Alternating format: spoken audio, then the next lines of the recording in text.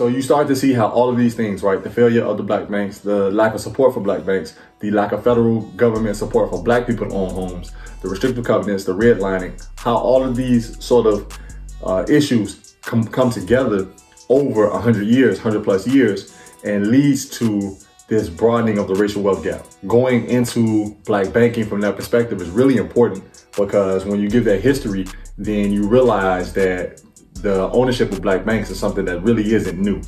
And once you see the timeline as expressed in this book all the way up into the present, then you see that we're actually moving in a direction where we're declining in the number of black banks that we have in America.